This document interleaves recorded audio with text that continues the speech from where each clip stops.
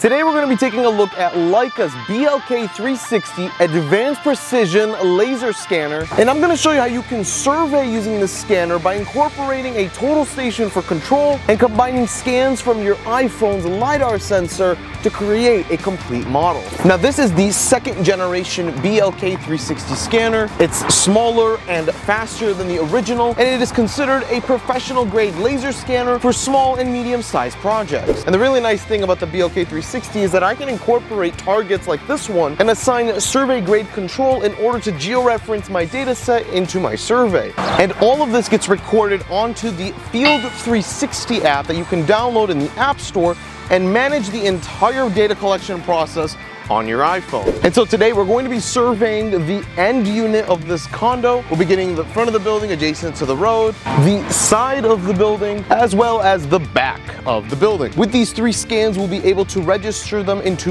one bundle, and this bundle will include all the data that we need for this project. Now I'm going to start by setting some control points using my surveying total station. Later on, we'll be setting our targets on these points as we are scanning throughout the project in order to georeference the scan in the office and position it in our local coordinate system. So that'll be point number 1. That'll be number 2. That's 3. And that's 4. So I've got my total station set up on point number 1. I've loaded Leica Captivate on my controller, and I'm going to go to setup, and I'm going to start by setting the orientation for the project since I have no data. I'll say okay. I'll be using point number 1, which I've assigned coordinates 5,000 for the northing, 10,000 for the easting, and 100 for the elevation. I've measured the height of this total station, and it actually comes out to exactly 5 feet. It takes a skilled surveyor to set up an instrument at 5 feet. I'll go ahead and say okay. Backset ID will be point number 2. My target height, which is the height of my rod, is at 5.712 feet, and our direction will be 0 degrees. Now I'm gonna go and hold point number 2. All right, and here is point number 2. Set my rod right here, and I am going to have the total station search and find me.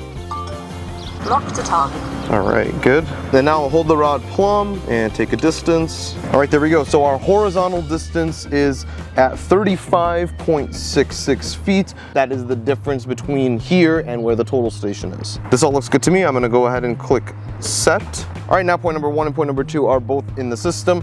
Let's go and measure point number 3. Now make sure you remember that horizontal and vertical distance because we're going to be testing the relative accuracy of the BLK360 scanner and seeing if we get the same results between the first and second control point inside of our scan. Point number 3, make sure our rod is plumb, and I'm going to say measure.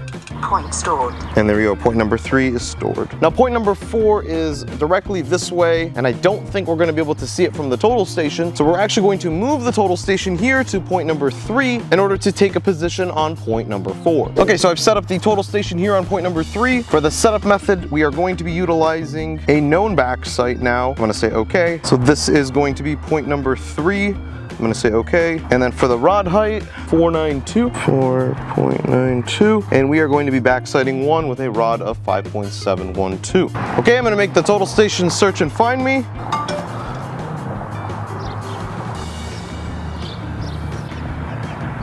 Lock to target. Take a distance.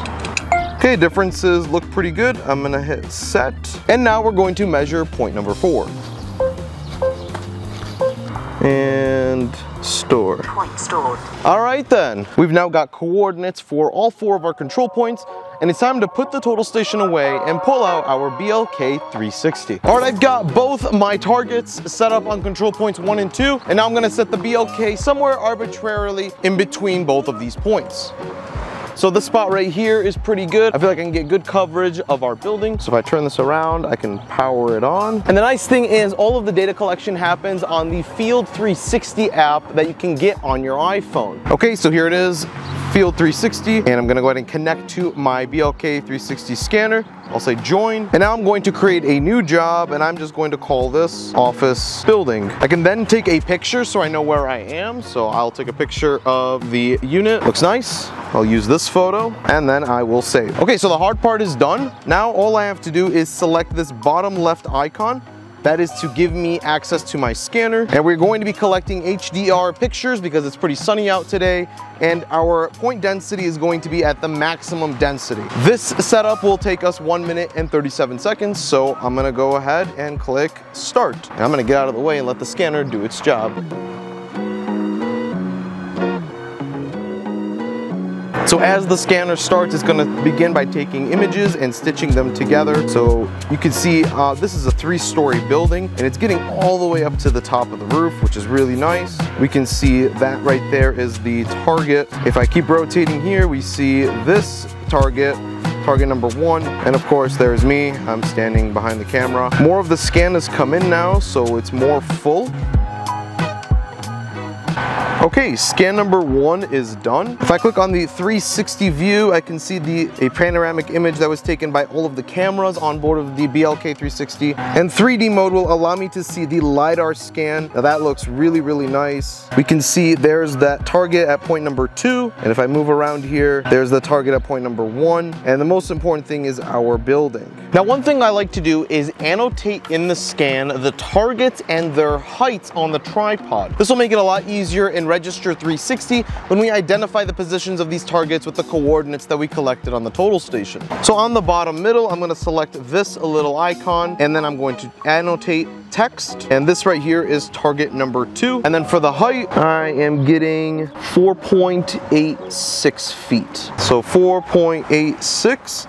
I'm gonna select attach, which will let me attach this somewhere in the scan. Now this doesn't have to be exactly in the middle, it just needs to be relatively close. We will select the actual center and Register 360. So I'll say attach. Now I'm going to add one more, and that's gonna be here for target number 1, and the height is 5.10 feet, 5.10, and I will attach this to the first target right there.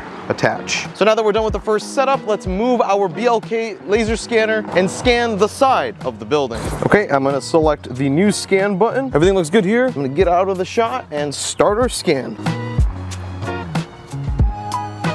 Here we go, you can see there's me, I'm behind my camera, and there's our point number 2 target. If we look now, we can see the whole building here is taken care of. We can see every aspect of it, very nice. And there is target number 3, very good. And now it's going to finish processing this second scan. All right, now the second scan shows up and it's right on top of the first scan. Once we're done with all 3 of our scans, I'll show you how to register all of them in the Fields 360 app. I'm gonna quickly measure and annotate the height of this target. Looks like 5.06, and that target is right here. And for the last and final scan, I'm gonna set up the scanner right here. Okay, we'll start a new scan. Everything looks good, so we'll begin scanning.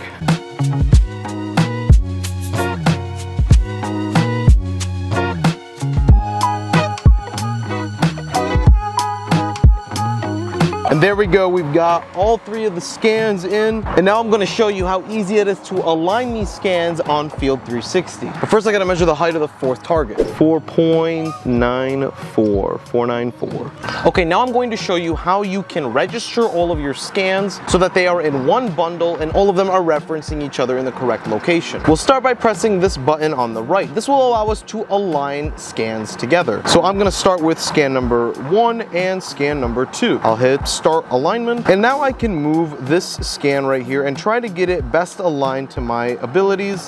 So it looks like right here, this is the same building, so I'm going to get it as close as I can, and then I'm going to utilize the optimize option, and this will utilize features from both scans and register them correctly in the right place. So I'll hit optimize, and there we go. It clicks into place, and then I can say create link. And now scan number 1 and scan number 2 are linked. I'll do the same thing right now, but with scan number 2 and scan number 3. I'll hit start alignment, and again, we're gonna be close. We'll hit optimize, and then it fits it right in there, and I'll say create link. Okay, if we look here, we can see now we've got all 3 of the scans registered and in the correct place, and you can actually kind of see where the building is over top from the 3 scans combined. You can see in the 3D viewer, I'm going to try to increase the point size here, all 3 of the scans registered, and we can see the building from all 3 scans. Very cool, very nice. Now when we look at the overall point cloud, we can definitely definitely see some areas where there are still gaps. We can set up the BLK to do additional scans, or we could use our iPhone's LiDAR sensor to fill in any gaps. If we look closely here in the back, you can see where the air condition unit is. There's definitely a lot of missing data back there. And this area could be pretty critical for someone that's doing some HVAC maintenance work. So I'm gonna show you how you can add that data using just the iPhone's LiDAR sensor. What you'll wanna do is select the scan at which this took place in. So this was in setup 3. You'll select the annotate option. You'll come over to where it says 3D, and then you'll select capture. So it will load up and initialize the app. And once it's done that, it's going to ask you to stand where the position of the scanner was during that third setup. I know that the scanner was somewhere in this vicinity, so then I'll try to show the area right here, and hopefully it will align me with the point cloud that we already have.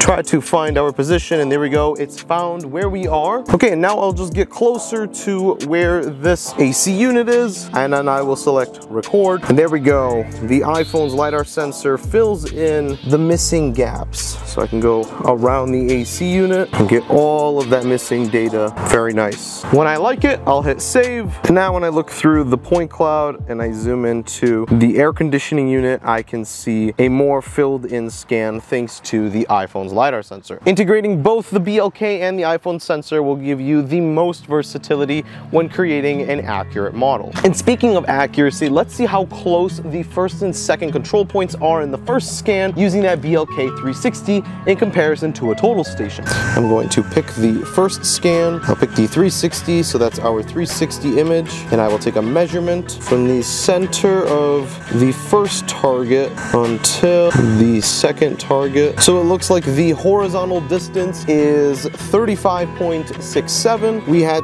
35.66, so that's 1/100th of a foot. And then for the vertical, we have 0.23, and on the total station, we had 0.25. And between 0.23 and 0.25, we're only 2/100ths of a foot. This is some incredible accuracy that you can achieve using the BLK360. Now, I am able to take all of these scans and bring them into Register 360, where I'm able to assign coordinates to all of those control points based off of the coordinates that I calculated with the total station, also providing me with absolute accuracy to my local coordinate system on my total station. If you'd like to learn more about the BLK360, then be sure to check out the link in the description. Special thanks to Leica Geosystems for sponsoring today's video. And with that, I will see you guys next time.